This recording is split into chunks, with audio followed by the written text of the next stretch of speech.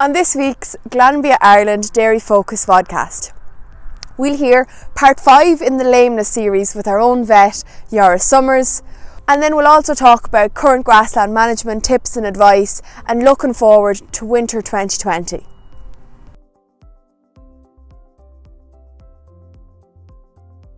Now we'll hear from Joris Somers in part 5 of the Lameness series. Hi, and welcome to the final part in our Lameness series.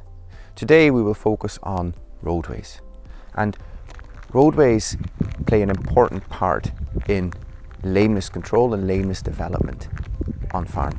Now, good roadways really have a few key roles to play, and they should provide the best possible access to the largest area of the grazing platform as possible. They should improve cow flow and cow movements around the place. They should form a comfortable area, comfortable surface for cows to travel on to and from the parlour. They should also reduce the amount of poaching that is caused by cows walking through fields. They should minimise the damage caused by stones to cows' feet, so prevent lameness in that sense. But also, good roadways will improve udder cleanliness and thus play a role in controlling mastitis. What's not mentioned as one of the key roles of a roadway is actually the use of machinery. And if for your farm the roadways are going to be used by both cows and heavy machinery, that needs to be built into the design, so they need to be dual purpose roadways. Otherwise you will end up with situations like this here where tractor tracks are formed on the cows' roadways, and these tractor tracks are really good at collecting water and loose stones. Of the 6 key roles that a roadway has to play, 3 of those actually deal directly with lameness, and they can be achieved by designing well-drained, well-managed roadways that are free from loose stones and potholes, such as this here, this decent roadway. One of the key aspects in cow flow is the width of the roadway, and for herds below 100 cow number, 3 meters is the minimum width of a roadway. This here now is a picture of a roadway that is actually too narrow, right? It's too narrow for this herd. It's probably too narrow for any herd. If the herd goes above 100 cows, you really should add on another meter. So you're talking about 4 meters in width. And that goes up to, for cow herds of about 200 cows. Once you go over 200, once you reach 300 cows in your herd, you probably should be looking at 5 meters in width. And why is this important? Is that cows need space to rearrange their position in the herd. See, the order in which cows come out of a paddock is very different from the order in which cows are milked. So cows need a chance to rearrange themselves while they're walking towards the parlour, and that requires cows, faster cows, overtaking slower cows. And by making the roadway wide enough, you can prevent cows having to push and shove just to get ahead. What plays a key role in the width of the roadway is actually the position of the fencing along the edges of the roadway. So ideally, even though this roadway is too narrow, the fences are actually placed quite well, because they're placed at least 30 to 50 centimeters away from the edge of the roadway. So the cows aren't being squeezed onto the roadway. They have a bit of freedom. They're not afraid of running into the fence. Another example here of a nice and wide roadway, which has the fences well placed away from the edges of the roadway, and also this roadway is well raised above the field next to it. Another key aspect of roadways that you want to avoid is bottlenecks, sharp bends, and objects or other distractions that will prevent cow flow. So here are 2 examples of very sharp 90 degrees bends that will really slow down cow flow. An example of a fairly severe bottleneck is this one here, where the roadway is actually very wide and then all of a sudden funnels into a fairly narrow roadway, and it's still a good bit to go to the pasture from there. This here is an example of cows that have to squeeze through a gateway leaving the yard. And not only is that a huge bottleneck, right next to the bottleneck is a huge water trough, which inevitably cows are going to stop at to drink, causing even more obstruction of cows wanting to get out to graze. An example of an obstruction or a distraction would be the picture here, where there is a drain in the middle of the gateway that cows have to cross every time they come into the yard and leave the yard again, so maybe 4 times a day. The roadway gradient is also important to consider. It's important to consider from the point of the top surface. So cows will comfortably walk up an 8 to 10 degree slope, and even if that's on a loose surface. Once you go over that steepness, you want to be considering maybe concrete as the surface. And as a maximum slope, you really should consider a 3-to-1 ratio in steepness. Now, concrete can work for steeper slopes, but slippery concrete is a huge risk. So if you're using concrete, you want to be either grooving it, like here in the picture here, or you want to use roughened concrete like this example here, which is a nice roadway going up the slope, and the cows have plenty of grip on this.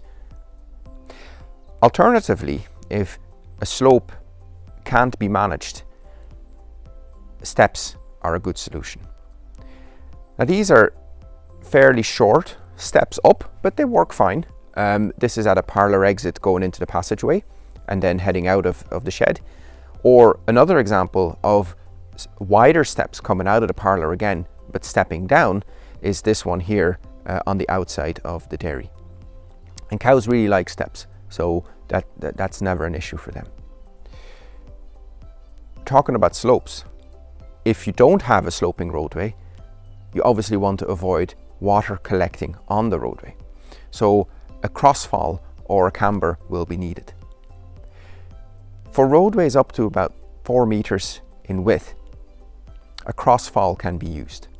And you're looking at a 5% crossfall, so a 20-to-1 ratio across the road and for the full length of the roadway where it's level.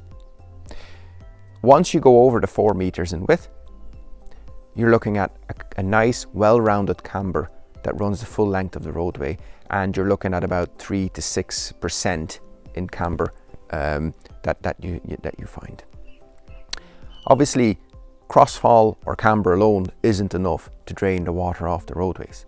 As you can see in this picture here, if the roadway is too low lying, even though it might run off, the water might run off the middle of the roadway, it's just going to collect on the edges. So you really want the roadway to be raised up above the fields next to it, like in this example here, for example, right? Now, if that's not possible, if it's not possible to raise your roadway up above the field, then digging a drain will be necessary. For example, this one here, where this is a reasonably old drain, but it works well, but the roadway is lying well below the pasture next to it.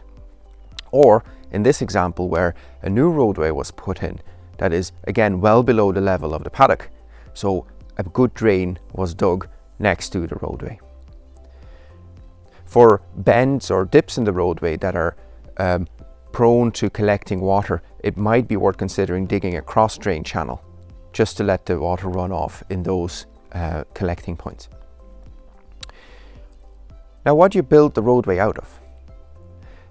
In general, you use a hardcore base material, which is then topped with 2-3 inches of a finely ground material. And that could be crushed shale, it could be stone dust, anything really that you can get your hands on that is stone free. Okay? So if we look at this example here, which is a mock-up of a roadway that was on display in Moore Park last year, you can clearly see the bigger stones of the hardcore base and then the fine dust material that is compacted on top of that. Or in this example of a newly laid roadway, for example, that's what you see. Nice and wide, a nice camber, a drain on one side, above the field on the other side, and a fine material as a top layer. However, over time, roadways will wear down, and you end up with roadways like the two examples here, where the hardcore base material is starting to show through the top layer. These roadways will need a new dressing of a fine material. If this is left as is now, you will end up with situations like this, where the hardcore base material is really starting to poke through and even come loose, and you get these big stones on the roadways that are huge hazards for cows. So by putting on a new top layer, those roadways can be used very well for a very long time. Thank you for watching the Lameness series, and I hope you found it very useful. This week we're going to talk about some grassland management advice and current growth rates being experienced on farm across the region, and then we're going to look forward to winter 2020, looking at pasture-based Ireland data over the last 7 days. Average grass growth rates nationally are about 18 kilos higher than national demand. And if we take some of those average figures, average grass growth rates being achieved in the Leinster region are currently 74 kilos of dry matter per hectare per day and 72 kilos of dry matter per hectare per day as an average for the Munster region. If we look at some of our Glanbia Teagasc open source monitor herds, we've seen growth rates of in excess of 100 kilos of dry matter per hectare per day in some of those herds. So quality and keeping quality in front of the graze and mob is the key priority at the moment. Some targets to adhere to is your cover per cow of 160 to 180 kilos of dry matter per livestock unit, turning cows into that pre-grazing target height of 12 to 1400, hitting residuals of 4 centimetres, and ensuring that we have an 18 to 20 day rotation length on the platform.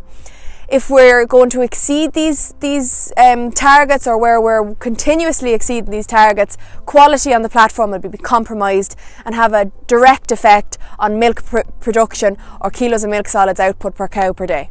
If we look at national figures and we look at national growth rates being on average 18 kilos of dry matter per hectare per day ahead of national demand, obviously there'll be an accumulation of surplus grass where you're taking out surplus paddocks.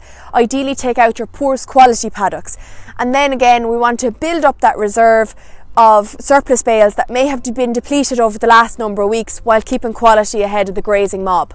When we talk about surplus silage and building back up reserves, now is typically the time where we should sit down and see where we stand in regards to winter forage reserves, or what winter forage we have available in the yard. A lot of stocks had been depleted over the last couple of weeks when we've been feeding out surplus bales or silage when we were in a grass deficit, and also some first cuts were back on quantity and some second cuts were grazed in some scenarios. So it's a good time to sit down and put a plan in place for what your winter forage requirement might be. When it comes to feed budgeting, and a lot of us would have come across feed budgeting in 2018, when it comes to that, creating a budget, I suppose the first place to start would be measuring what exactly is in the pit. If we're talking about pit, you want to step it out in foot, length by width by height, and then divide it by 45 to find out exactly what tons of grass silage you have available in the pit. Once we know what's in the yard, the next port of call is calculating your requirement at this point. When we talk about the requirement, we want to make sure that you're calculating for a realistic winter period. This might depend on your location, geography, topography, land type, and a realistic turnout date or turn-in date. Obviously, this will be very weather dependent, and weather might not be favourable in the back end of the year or early next spring. So again, allow for that buffer in case things do go wrong. It's also important then at this point that you know what stock numbers you have and what stock numbers you will be carrying over that winter period.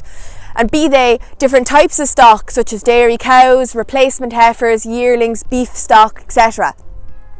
Different types of stock will have a different silage requirement over the winter period, but some typical figures to have to hand as an estimation on what your requirement might be. Your typical dairy cow on a monthly basis for standard pit silage dry matter percentage would be 1.6 tonnes per month. Your in-calf heifers would have a typical requirement of 1.3 tonnes per month over the winter period, and your young stock or your yearling heifers then with a requirement of 0.7 tonne of silage per month over that winter period. Once we know exactly what's available in the yard in the form of grass silage, and once we know what our typical winter requirement may be, once we subtract these two figures, we should be able to see what deficit or gap needs to be filled over the next few weeks and months in order to fill that winter requirement. It's good to have this target in mind over the next few weeks and months, so we know exactly what the aim is in order to have a full silage requirement for a winter period. That deficit or gap might be quite large in some scenarios, and some alternative strategies may need to be looked at or inquired about. But again, we want to make sure that that plan is in place early in order to prepare us as best as possible for winter 2020. For more information on any of the topics discussed in this week's Glanbia Ireland Dairy Focus Vodcast, contact your local Glanbia representative or log on to glanbiaconnect.com.